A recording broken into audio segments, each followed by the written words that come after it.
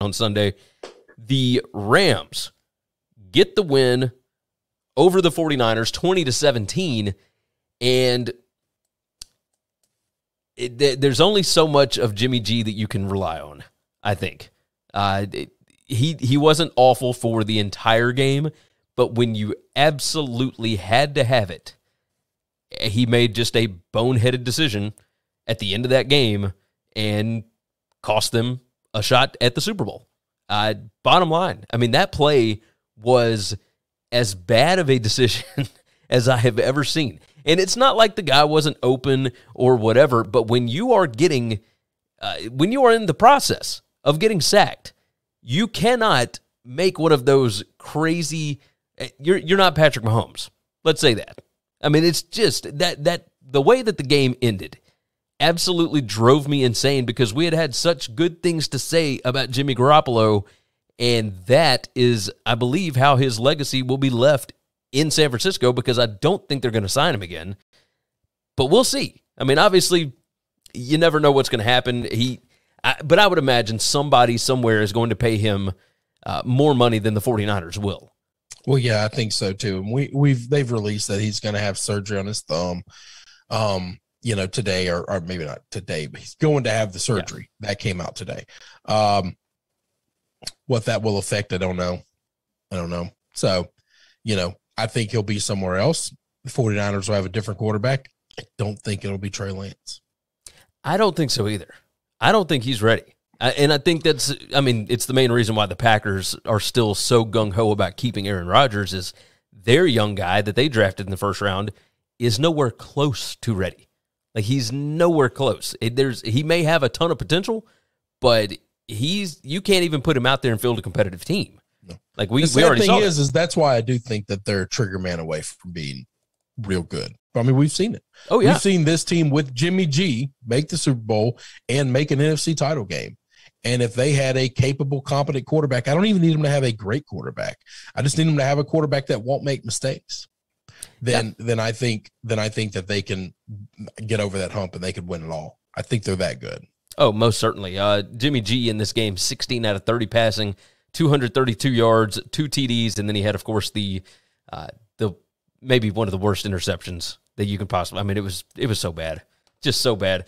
Rushing in this game, Deebo Samuel led the team in rushing yards and led the team in receiving yards. He had 7 carries for 26 yards. He had 4 receptions for 72 yards. The fact that they were not able to get the run game going at all surprised me at least a little bit. I understand that the Rams have an incredible defensive front, etc., but I thought that they would be able to get something else going. The fact that they were up 17-7 late in this game was a bit surprising to me, really, considering that they had not been able to get the running game going at all day. So, cheers to Matt Stafford for getting this thing done. I mean, obviously it wasn't all him. The defense played a large role in this, but Cam Akers, had 13 carries, 48 yards. This was they didn't make the mistakes that almost cost them against Tampa Bay, and they found a way to come back instead of having a team come back on them.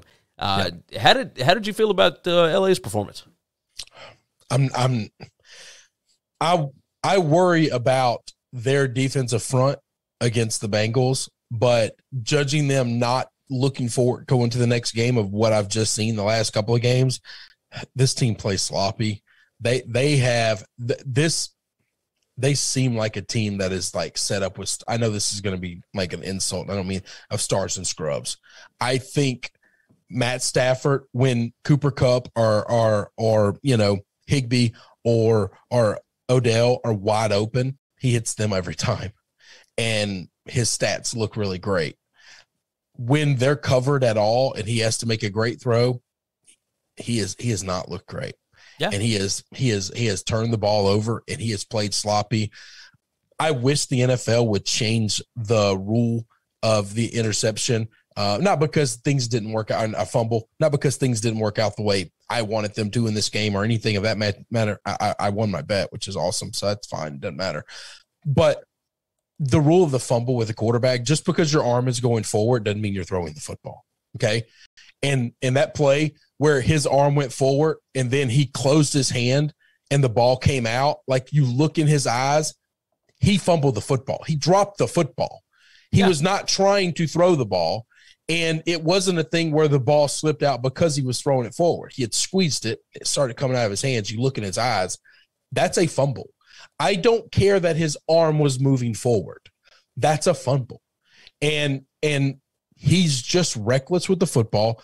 He makes big mistakes in big time situations. This game, he made big plays, but we knew the weakness of the 49ers was their secondary. We knew that all along. And Cooper Kupp and Odell and anybody else got wide open all day long. Yeah. Okay. They still didn't put a ton of points up. They still had to play from behind. They still struggled to get points. I think the Bengals defense is going to be a lot better from top to bottom. Okay. They don't have the pass rush that the 49ers have, but they're a way better overall defense. Yeah, I think I could agree with that. What did you think of the decision when San Francisco was up 17-14 to punt it? You know, 4th and 2, they had a penalty. It was delay a game, et cetera. But they effectively chose to punt the ball there. I would say the delay of game was because they punted. They wanted to punt. They did that on purpose. Yeah. I don't like it. It's easy to see that it didn't work out, and I don't like it. Kyle trusted his defense more than he trusted his offense. And I understand that from seeing the offense, knowing that the offense couldn't run the football and knowing to get those 2 yards, you couldn't put the ball in Jimmy's hands. You had to run it. And it wasn't close enough for just a dive up the middle or a quarterback sneak or something. You had to get 2 yards. You got to run a real football play, and they struggled to get those. So I do understand our defense has been great all game. All I need them to do is to be great one more time. And I understand what Kyle was thinking. I don't know if I agree with it, but mainly because I just don't like playing the game scared. Yeah, that's what drives me insane. If you look early on, they got that first interception, or they got the interception on the second drive for the Rams. They go down 6 plays at 37 yards. They have to punt at the Rams 40. Then you score a touchdown. You kick a field goal at the end of the first half. You go into the next half, 8 plays, 40 yards, and you have to punt from the Rams 42. I understand that. It's 4th and 9, 4th and 6, stuff like that. I understand it. It's just you have driven the ball 40-plus yards on both of those. And then on that one that we just talked about, they drove the ball. There was another one, 6 plays, 36 yards. They had to punt from the 50. They were able to move the football a little bit and could never get it exactly where they needed. Like, they probably should have had more points on the board if they could have trusted their offense. And they couldn't trust the offense to really get anything done. It was almost like they struggled to move the football at all, and yet they were still moving the football. Like, that's the crazy part about it, is that they couldn't trust their offense, and yet the offense was at least swapping field position, right? So it's strange to see. Could you imagine Kyle Shanahan with somebody that he trusts under center? It's going to look different, but the whole game plan will look different. Like, I think the reason he wants Lance and he wants a quarterback like that is because if the quarterback can run, he believes he can build an offense that's almost impossible to stop if he can run and throw. If he can have what he had with 1 year of a healthy RG3 until RG3 wasn't healthy. Yeah. Yeah, because that offense was awesome. I think that's all he wants. And he can design it all around that. Is Trey Lance ever going to be that? Man, I don't know. I don't know. I don't either. And I can't kill the guy because we just didn't see much of him this year, but what we saw of him wasn't good. And okay, so can he get better? Sure. we started the conversation. I started the conversation of today's conversation talking about patience at the head coaching position. We might be in a world where these guys are picked so early that they do need to sit for a couple of years. Let's remember Patrick Mahomes. Patrick Mahomes sat for a year, okay? And he ended up being the phenom that we all see. Had he started a bunch of games in the middle of the season and looked like a rookie and looked bad, maybe we're judging him and killing him, and then he surprises us. Yeah. But I don't know, I mean, obviously we'll see. He's still a rookie. He played FCS ball, and he basically has not played in 2 full seasons, right? Right. I mean, the COVID year was a really weird year. He's only played 1 real year of football. So he might just be incredibly wet behind the ears, right? Super green. So we'll see. Yeah. But obviously, he's not ready yet. So they're going to have to. I don't think he's going to be. If he shows up next year and he's a fair to middling quarterback, okay? If he's somewhere ranked in the, 16th to 13th best quarterbacks in the NFL, then we all panicked too soon, okay? Yeah. Yeah, I think you're right. But if he doesn't play next year at all, man, you spent 3 first-round picks, and all these other guys got their rookies starting. And by the second year, they're definitely starting. Oh, yeah. Oh, absolutely. Now, if they go make a move for a Rodgers or a Brady or something like that, then he ain't starting, because those guys aren't coming and then playing second fiddle to some kid. You see who the leading tackler was for the Rams? Eric Weddle had 9 tackles in this game. 4 solo. He had 1 tackle for loss. I mean, a little surprising that he was able to come in there and knock that out. I mean, he's played in multiple games now, but yeah, I mean, he's been awesome for them. So yeah, looking, just at the box score and everything else, this was an interesting game. Matt Stafford, 31 out of 45, 337 yards, 2 touchdowns, 1 interception. Should be very interesting to see. I don't know that we've had a more likable matchup of quarterbacks in the Super Bowl in quite some time. It's real interesting. So I listen to a lot of different people give their opinions on all these shows. I listen to all the popular shows everybody else listens to. It's really funny that all the cocky guys kind of get hated pretty quickly. Joe seems to be likable and cocky. I was curious how this is going to work out for him.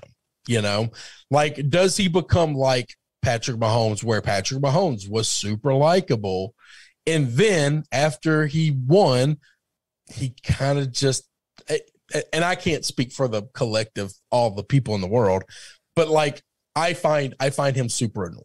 I find him, just well, really I think fake. A lot of once you've won so much, you kind of become the villain, right? Maybe, but I mean, so obviously I didn't feel that way with Tom, but even in other sports, I don't have that, well, this guy wins all the time, and so I hate him thing.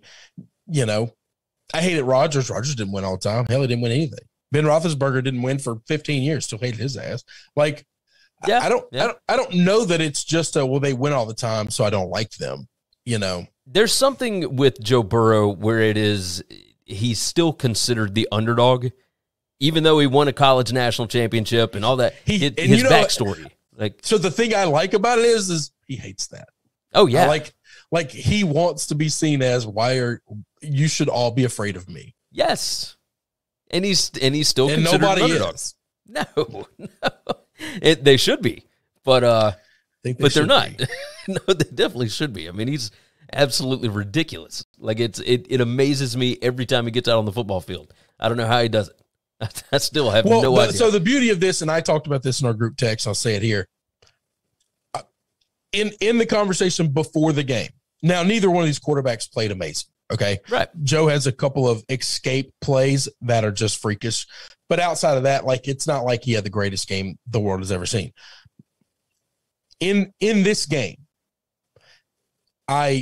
before the game started, when we were breaking down, I was talking about how I thought these two teams were evenly matched. One of the guys in the group, I won't call him out, made the point that, well, yeah, but Patrick looks like just the greatest football player of all time. He looks like he's playing at a level, that and he referred back to 2019 Patrick. Yeah. He just couldn't lose. And my argument and my counterpoint was, he's playing really, really good. His ceiling is incredibly high. but I think we've seen his ceiling. Yeah. And the thing that got me excited is we haven't come close to seeing Joe's. No. What is this, third? No, this is only his second year. His second season, and he didn't play his whole first year because he went out with got hurt. He blew his knee out in the middle of last year. And so this is the first season where he had a full season with the team. And it's his. And he's healthy. And he hasn't been great, and he's had his flaws. He's had some games where he's amazing, but it's just one of those situations where we haven't come close to seeing what this guy can do when he can get cooking. I mean, he's unbelievable. He's just unbelievable. Thanks for listening to the Winning Cures Everything podcast. The website is winningcureseverything.com, and if you want to connect with us, we're on Twitter at GaryWCE, at Chris B. Giannini, at Winning Cures, or you can email us, Gary at winningcureseverything.com or Chris at winningcureseverything.com. Subscribe everywhere you need to subscribe, and we'll see you soon.